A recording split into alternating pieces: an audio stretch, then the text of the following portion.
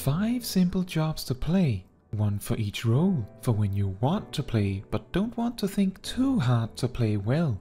Now, just to be clear, a job being simple to play does not mean that the job isn't powerful or that it doesn't have a lot of special optimizations that you can do to make it more complex. It just means that the job's general gameplay is extremely straightforward and not too difficult to perform.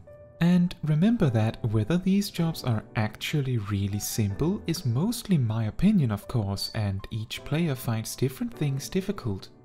Now, the jobs in question are Warrior, Sage, Summoner, Dancer and Reaper. All these jobs have the property in common that the most intuitive opener you could come up with naturally tends to be extremely close to what is actually the optimal opener.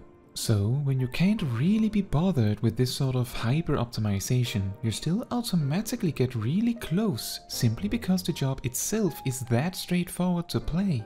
Another property they have in common is that their burst every 2 minutes also comes very naturally, relying on a couple of cooldowns and then pressing whatever lights up. Now, this one is of course a bit more questionable, since you can argue for every single one of the jobs that, oh, but you could stockpile this resource or save this cooldown and this and that. And that is also very correct, but the fact that these jobs can fill out the majority of a 15-second burst window with the bare minimum speaks a lot to their simplicity. Now, let's get a little bit more specific. I will go over the intuitive opener for each of the jobs and briefly explain how it differs from the optimal opener. And after that, explain the general game plan for the job, highlighting things you can do to optimize when you want to do a little extra. And if you are in the mood to relax, you're probably more likely to want to play DPS over tank or healer, so let's start with the DPS jobs. Summoner, in my opinion, is the simplest job to play in the game, due to its rotation being almost perfectly on rails. While you have the ability to make choices in which order you summon primals, it is very normal to fall into just doing Titan, Garuda, Ifrit every time, regardless of circumstances, especially if you're autopiloting a bit, which is totally fine.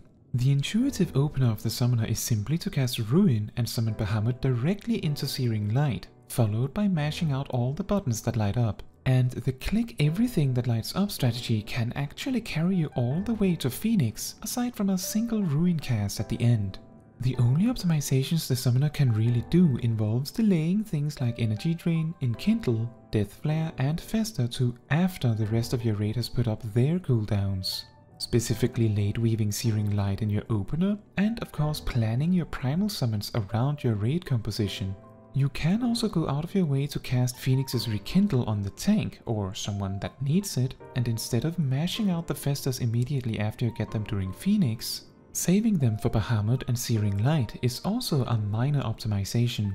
But you can probably agree that most of the summoner rotation is entirely intuitive, with the only big decision being which order you summon the primals, which tends to standardize into Titan, Garuda, Ifrit.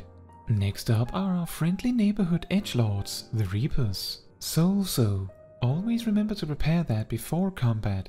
And then whether there is time to use Harp or not dictates whether you use it or not. And then the intuitive rotation of course starts naturally with applying your damage buff Death's Design, followed by weaving Arcane Circle.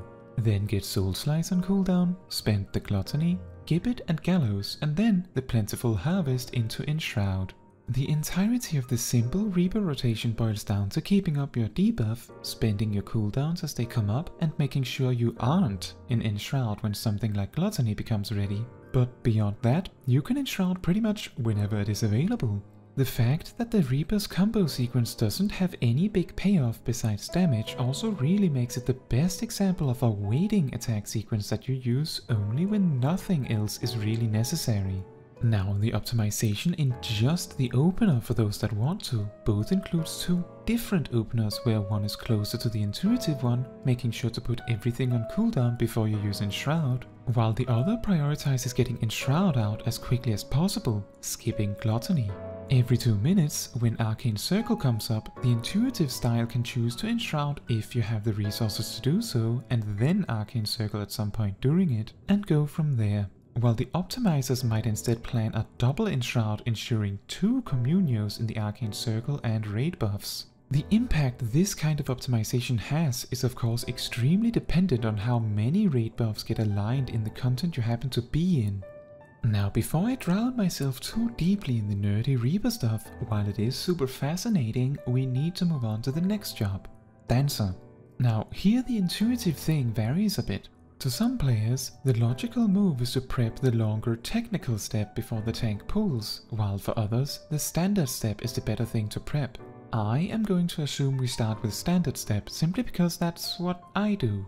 Which of course means that the intuitive opener becomes standard into technical step. Right after the technical finish, weave devilment, and then we just roll through all the buttons that light up.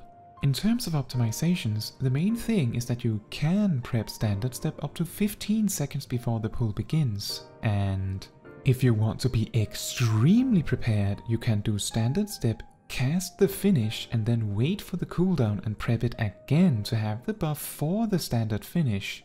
This particular over-preparation can be funny to do when zoning into dungeons or raids when there are first-timers watching the cutscene, but it is extremely unnecessary, even in Savage content. Now, aside from the precast of standard step, the main optimization in the opener is in the order of all the buttons that light up. And aside from this, the big thing to optimize around is saving your 4-fold feathers and esprit gauge for the big bursts every 2 minutes and only spending the excess in between. Generally, the fact that the Dancer's rotation is centered around standard steps and just reacting to procs outside of the 2-minute bursts makes it very simple to pilot. And even in the 2-minute bursts, it is less extreme compared to both Bard and Machinist. Admittedly, I do believe Dancer might be the most complex of the 5 simple jobs. Now with the DPS jobs out of the way, let's move on to Warrior, covering the simple tank. The intuitive opener is of course to get your damage buff up as fast as possible. For some players, the slightly less intuitive part is that you do delay your ability attacks Upheaval and Onslaught, but you don't delay Infuriate, since you can activate that in advance to get the cooldown rolling. Even less intuitive is that you can activate Inner Release in advance too. As long as you have 3 GCDs of time to spend the Fell Cleaves, it's all good. But you don't have to do most of these things, with all of these things I just mentioned being included in the optimized opener. In terms of optimizing the rotation, you can stockpile Beast Gauge for bursts and delay the use of Infuriate for the same reason. But because of how much gauge you generate and how using Fell Cleave pushes the Infuriate cooldown, it is often difficult to force more than just one Infuriate into the 2-minute burst anyway.